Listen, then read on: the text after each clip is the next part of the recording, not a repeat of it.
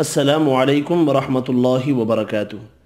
On line teaching centre channel پر آپ کو خوش آمدید کہتا ہوں۔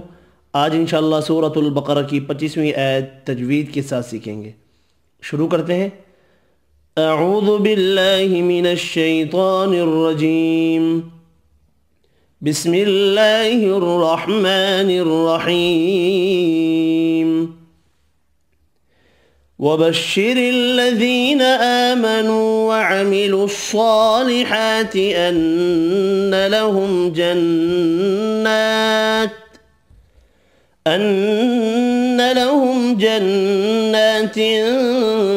تجري من تحتها الأنهار۔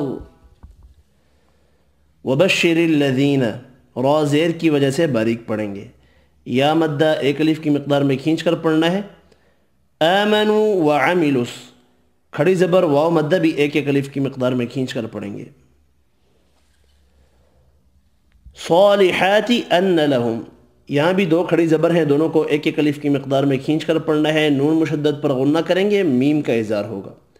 جنات تجری، کھڑی زبر ایک الف کی مقدار میں کھینچ کر پڑھیں گے، نون مشدد پر غنہ کرنا ہے، تنوین کا اخفا ہوگا۔ جیم ساکن ہے، قلقلہ کریں گے، را زیر کی وجہ سے باریک پڑھیں گے۔ یا مدہ ایک الف کی مقدار میں کھینچ کر پڑھنی ہے۔ من تحتها، نون کا اخفا ہوگا، یہاں نون کا اظہار ہوگا، حروف حلقی ہے اس لیے کھڑی زبر ایک الف کی مقدار میں کھینچ کر پڑھیں گے۔ را پر پڑھا جائے گا وف کی صورت میں، اور را ساکن ہوگا وف کی صورت میں۔ كلما رزقوا منها من ثمرة رزقا قالوا هذا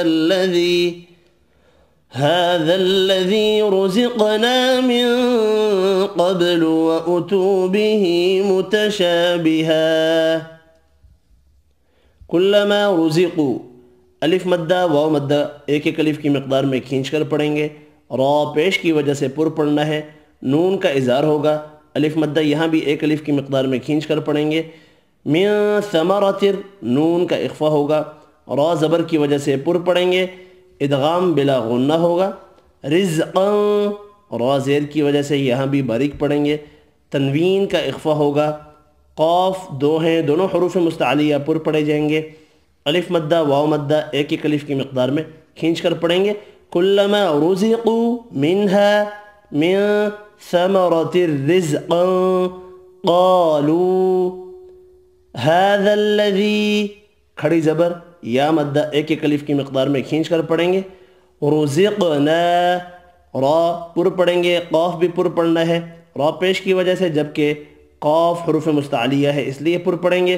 قاف ساکن بھی ہے، قلقلہ کریں گے، الف مدہ کو ایک الف کی مقدار میں کھینچ کر پڑھنا ہے۔ من قبل، نون کا اخفا ہوگا، قاف حروف مستعلیہ پر پڑھا جائے گا، با ساکن پر قلقلہ کریں گے۔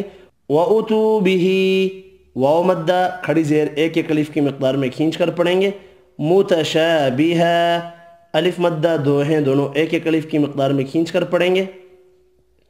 وَلَهُمْ فِيهَا أَزْوَاجٌ مُطَهَّرَةٌ وَهُمْ فِيهَا خَالِدُونَ۔ وَلَهُمْ، میم کا اظہار ہوگا، فیہا، یا مدہ ایک الف کی مقدار میں، چھوٹی مد تین الف کی مقدار میں کھینچ کر پڑھیں گے۔ الف مدہ ایک الف کی مقدار میں کھینچ کر پڑھنا ہے، ادغام مع الغنہ ہوگا۔ مطہرۃ، طا را پر پڑھیں گے، یہاں بھی ادغام مع الغنہ ہوگا۔ وہم، میم کا اظہار ہے، فیہا، یا مدہ الف مدہ ایک ایک الف کی مقدار میں کھینچ کر پڑھیں گے۔ خالدون، کھڑی زبر اور واو مدہ بھی ایک ایک الف کی مقدار میں کھینچ کر پڑھنا ہے۔ خا حروف مستعلیہ پر پڑھا جائے گا، جبکہ نون ساکن پڑھا جائے گا وف کی صورت میں۔ اب میں اس آیت کو ملا کر پڑھتا ہوں۔ وَبَشِّرِ الَّذِينَ آمَنُوا وَعَمِلُوا الصَّالِحَاتِ أَنَّ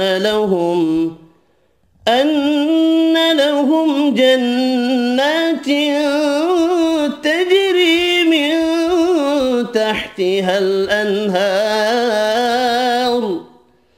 كلما رزقوا منها من ثمرة رزقا قالوا هذا الذي الذي رزقنا من قبل وأتوا به متشابها ولهم فيها أزواج مطهرة وهم فيها خالدون صدق अल्लाहुल अज़ीम। आज की इस वीडियो में इतना ही। अल्लाह हाफिज़।